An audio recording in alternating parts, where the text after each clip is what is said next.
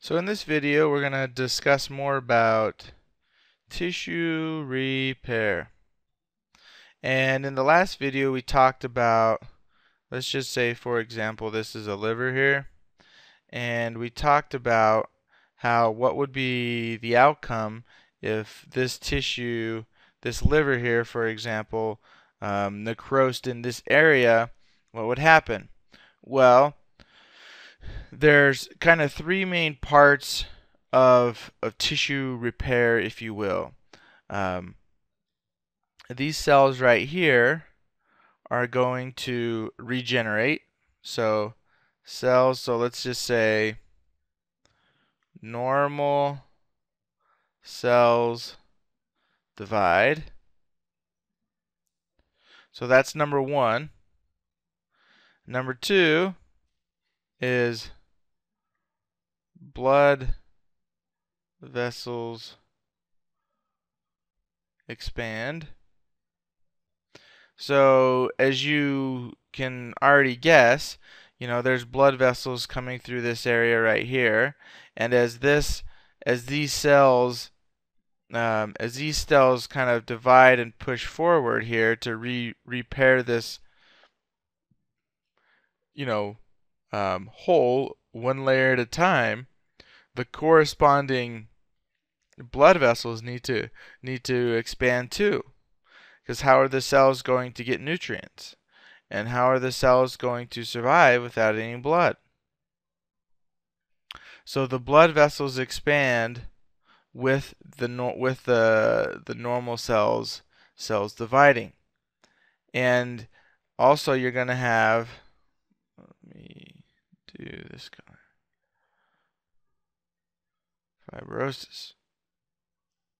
So you're going to have these fibroblasts. They're also going to help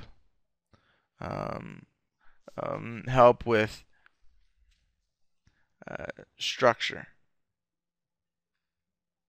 And it might be temporarily, it might be permanent, depending on how well these cells can do it by see how well these cells can kind of maintain or multiply by themselves.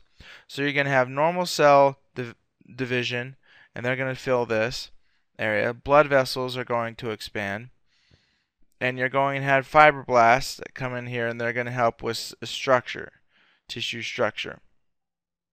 And you might ask, well, how does all this process happen? Well, all this happens due to growth factors.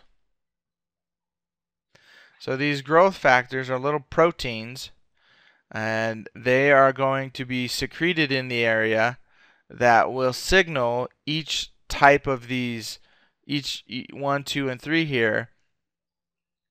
They're gonna initiate this whole process of tissue repair, and they're going to maintain the process of tissue repair. And cells are constantly, these cells might, let's say this cell divides into this cell, and it kind of comes past this line right here. This is a very crude example, but let's just say it comes past this line where the original was. Well, this cell is going to undergo apoptosis.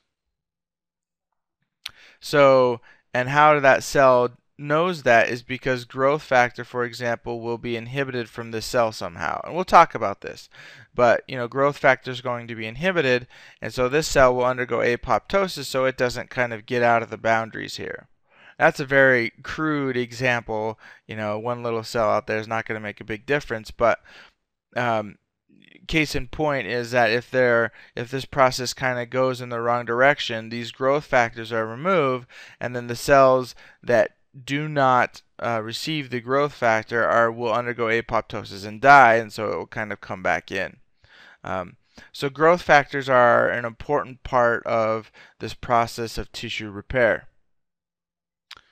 So in order for us to understand a little bit more about the way cells proliferate in a normal physiological way, And also when cells proliferate in a bad way to produce cancer,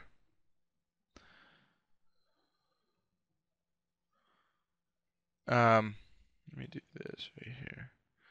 Cancer versus normal cell proliferation.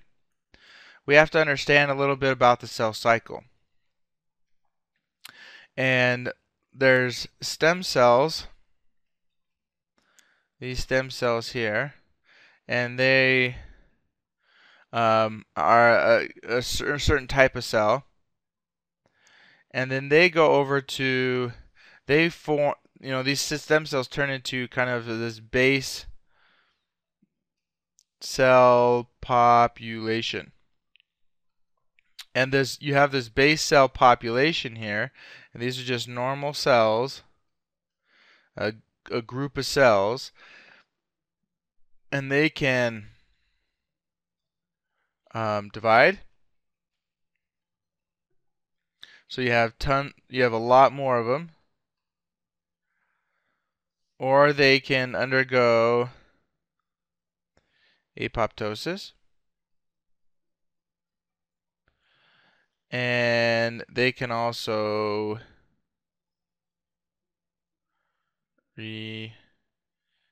regenerate. They can just divide amongst themselves to kind of maintain this base cell population, or they can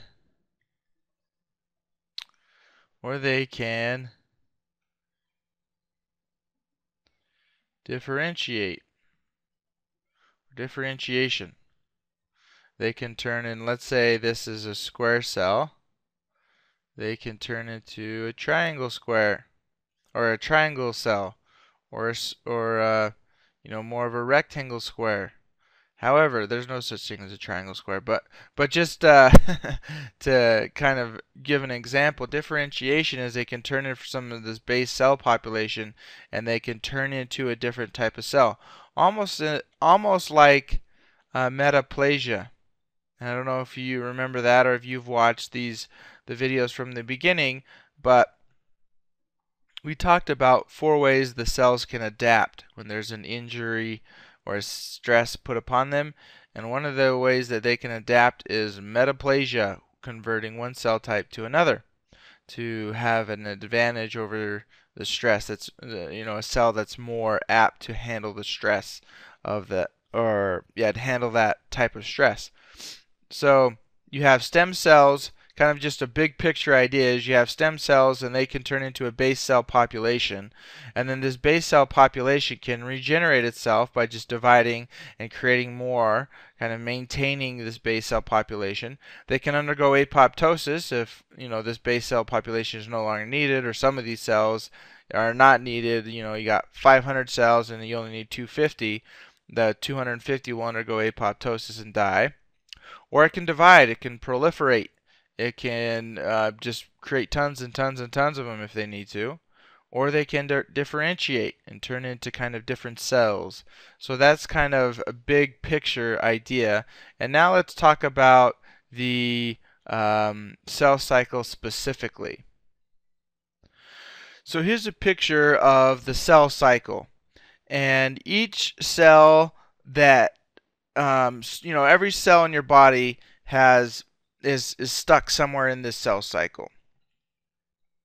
And this is where it all starts. And I got this picture from Robbins Basic Pathology 8th edition, Kumar the author. So let's see here. Every cell starts here.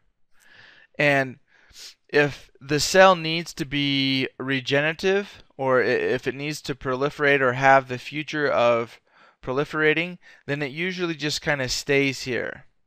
It stays in this G1 phase.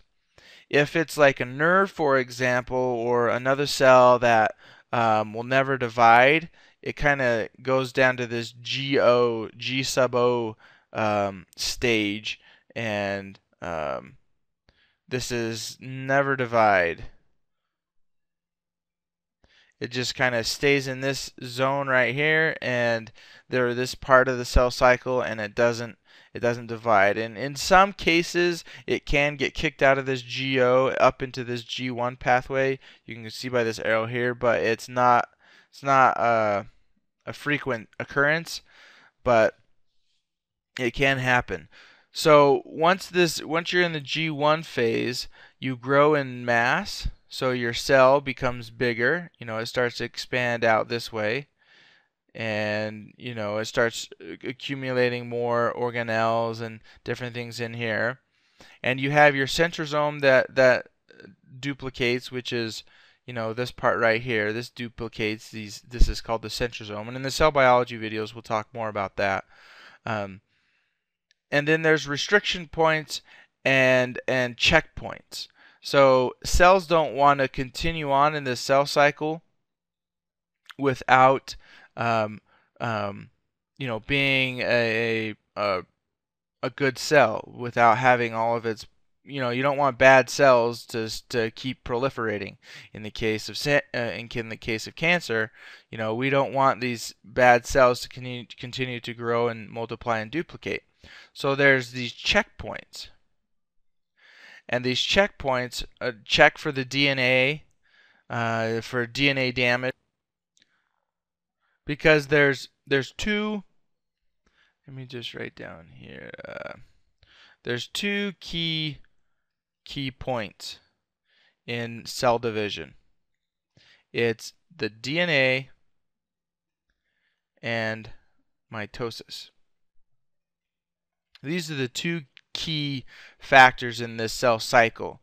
And so if your DNA is messed up somehow, or there's damage to the DNA that the cell doesn't want to bring on to the next population of cells, then there's a checkpoint here. And if it doesn't pass the checkpoint, then it will undergo apoptosis.